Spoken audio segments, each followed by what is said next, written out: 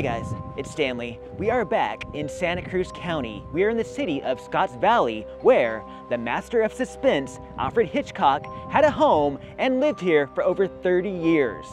I'm gonna take you as close as I can to the old Hitchcock estate, and I'll show you how Santa Cruz County influenced and altered two of Alfred Hitchcock's most famous films. Join me, if you dare.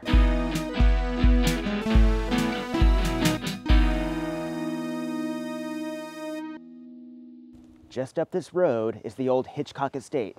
Now there's a no trespassing sign right here, so we can't go much farther. Unless we have a wine tasting reservation at the winery on property. I made a reservation. Let's see how close we can get to the old Hitchcock estate. By the way, this wine tasting reservation cost me $54. So if you could help me out, please smash that like button, murder it if you have to. All right, let's go.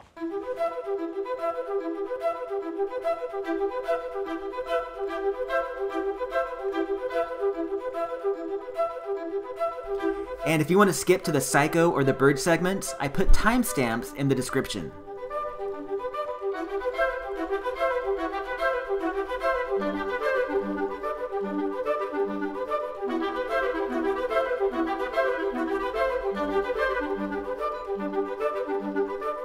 And there it is, the Hitchcock estate. I'm so close I could almost touch it. And just below that is the winery that the general public can go to if you have a reservation.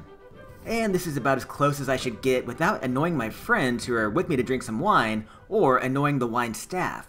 But let's get some wine and I'll tell you about Hitchcock and his home on the hill. The Hitchcocks purchased the estate on the hill in 1940. Most of the grapes that they harvested, they sold to local wineries, but Hitch made a small batch of table wine that he served to his invited guests, like Cary Grant and Jimmy Stewart. Here's a picture of Ingrid Bergman with Hitchcock on the estate. They also hosted Princess Grace and Prince Rainier of Monaco. They even brought their two young children, Princess Stephanie and Prince Albert. But mostly the Hitchcocks enjoyed the privacy and the quietness away from the hustle and bustle of Los Angeles. Hitchcock worked on a number of his films in the seclusion of this home. And they didn't just hang out at their home on the hill, they also went to the neighboring towns like Santa Cruz.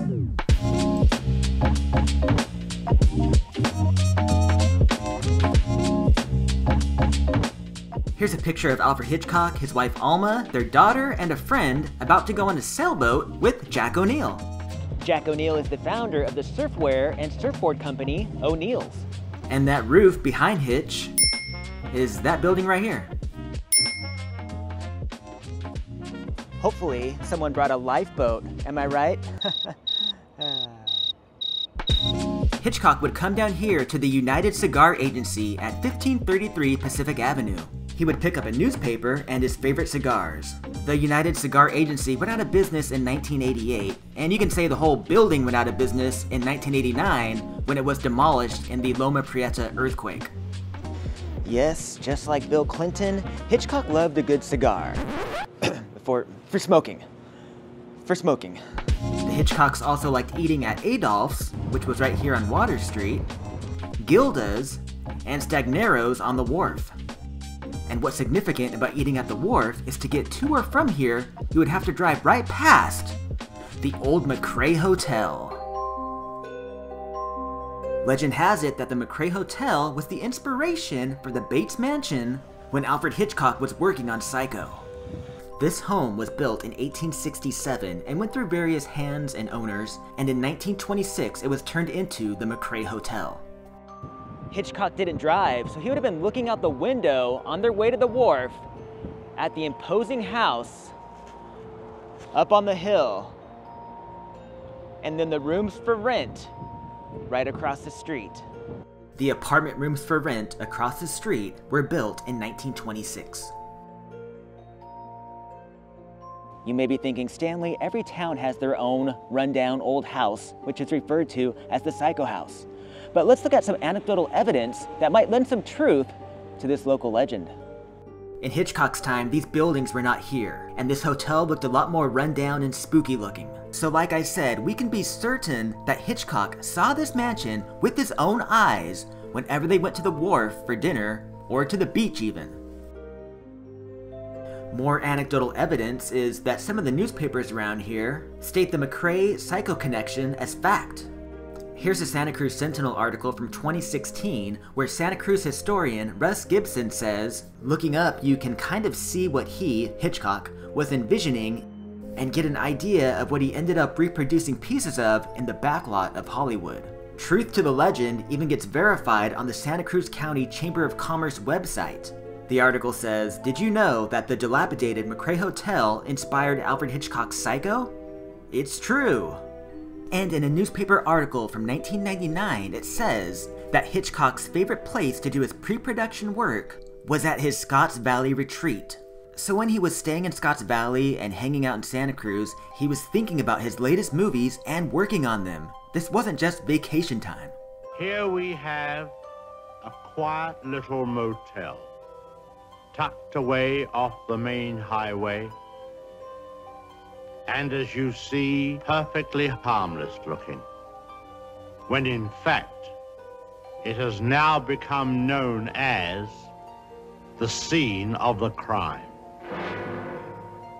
This motel also has, as an adjunct, an old house,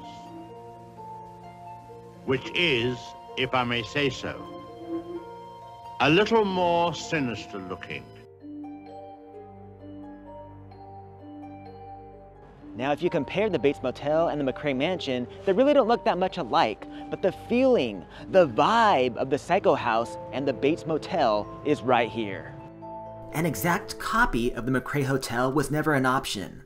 In order to stay on budget, they had to use pieces of already pre-existing Universal set designs. The Psycho House is made up primarily of pieces of the Harvey House. This structure is best remembered for being featured in the 1950 movie Harvey, and modern audiences might recognize it from Desperate Housewives. And in the book Hitchcock Truffaut, where French director Francois Truffaut interviews Alfred Hitchcock, they talk about all of his films. In one segment, they talk about the Psycho House. Truffaut says, "In Psycho, there's a whole arsenal of terror which you generally avoid, the ghostly house." Hitchcock says the actual locale of events is in Northern California, where that type of house is very common. They're either called California Gothic, or when they're particularly awful, they're called California Gingerbread. So even though Hitchcock, who is from England and has traveled all over Europe and lives primarily in Southern California, he singles out Northern California as the inspiration, as the style of the Psycho House, which he calls California Gothic. Now that's narrowing it down. I also came across this 2021 Santa Cruz Good Times article, and in the comments, speaking of Alfred Hitchcock's wife Alma, somebody said, "I was researching the Hitchcock connection to the old McCrae Hotel off 3rd Street. My grandmother was Alma's personal assistant, housekeeper, secretary, typist, etc. And she had told me that Alfred patterned the Bates Motel, Psycho, from the McCrae Hotel." So this is a very interesting first-hand account if to be believed. So what do you guys think? Is everyone in Santa Cruz psycho for believing this? Or is there truth that the McCrae Hotel and the adjacent apartments inspired Alfred Hitchcock while he was making Psycho?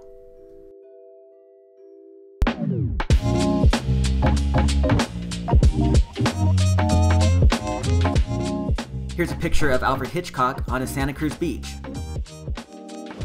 I believe he's down here at Mitchell's Cove. Due to big storms and erosion, it's no longer accessible. I believe he's standing way out there, somewheres about right here. And he's on the beach walking his 2 dogs, Joffrey and Stanley. Yes, one of Alfred Hitchcock's dogs was named Stanley. Stanley means dwells by the stony meadow. And it's true, we Stanleys, we love dwelling by stony meadows. Give me a stony meadow, and I'm gonna dwell in it. But on another beach, just a few miles up the road, a sight unheard of occurred. In the early morning hours of August 18th, 1961, something crazy happened. At 3 in the morning, up in the sky, thousands of birds started crashing into buildings, into cars, into homes, and onto the ground. frightened residents ran out of their homes to see what was going on, but then quickly ran back in as thousands of birds fell from the sky. 8 people were bitten that morning. The birds in question were sooty shearwaters. Here's what a sooty shearwater looks like. They're about 17 inches tall, they're dark colored, and they're native to New Zealand and Australia, where they migrate here to this part of the world in the winter. Excuse me, sir. Excuse me. I'm looking for a sooty shearwater. Do you know any sooty shearwaters? No comment? At dawn, in Capitola alone, they collected over 4,000 dead sooty shearwaters, as well as other ones that were on the ground, dazed, and flapping around. Somehow, the bird frenzy spread all the way to Los Angeles to Alfred Hitchcock, and he phoned into the Santa Cruz Sentinel newspaper. This is where the Santa Cruz Sentinel was located at the time.